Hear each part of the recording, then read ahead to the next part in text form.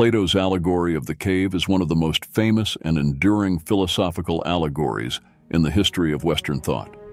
It can be found in Book 7 of Plato's Republic, a dialogue between Socrates and Plato's brother Glaucon.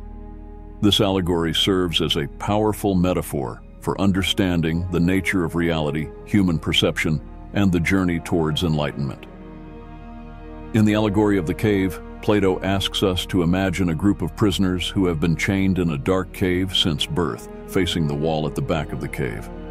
They can only see the shadows of objects and people passing behind them, which are projected onto the cave wall by a fire that burns behind them.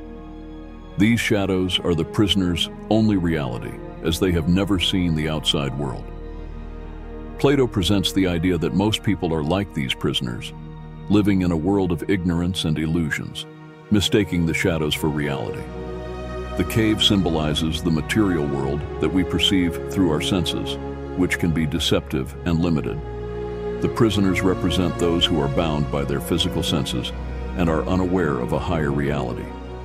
The philosopher, according to Plato, is like the prisoner who is freed from the cave and exposed to the light of the sun, representing the realm of pure knowledge and truth. At first, the freed prisoner is blinded by the intense light and struggles to see the world outside the cave. However, as their eyes adjust, they begin to see the true nature of reality, the forms or ideas, which are the perfect, unchanging archetypes of everything in the physical world. The freed prisoner's return to the cave to rescue the others represents the philosopher's duty to share their newfound wisdom and knowledge with society.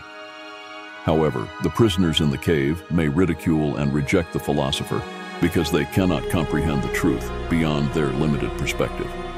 Plato's allegory of the cave emphasizes the importance of education and the pursuit of knowledge in escaping the illusions of the material world and reaching a higher level of understanding.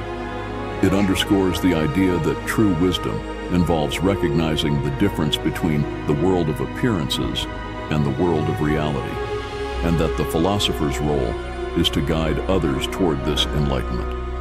This allegory has had a profound influence on Western philosophy and continues to be a source of contemplation and discussion about the nature of truth and perception.